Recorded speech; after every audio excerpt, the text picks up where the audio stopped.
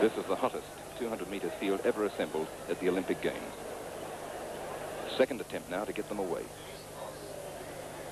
Peter Norman did get a good start, I thought. Smith is doing well. His leg seems to be standing up okay. Look at Carlos go in the center of the field, and Questad is not beaten by any means. Peter Norman running beautifully, and he's got them heading into the 100 meters. Peter Norman is flying on the outside. Here comes Eigen Herr of West Germany. He's a threat. So too is the Trinidadian Roberts. In the center of the field is Tommie Smith running through, and Peter Norman runs a place. Smith, full muscle and all, couldn't have pulled it that badly. He beat John Carlos.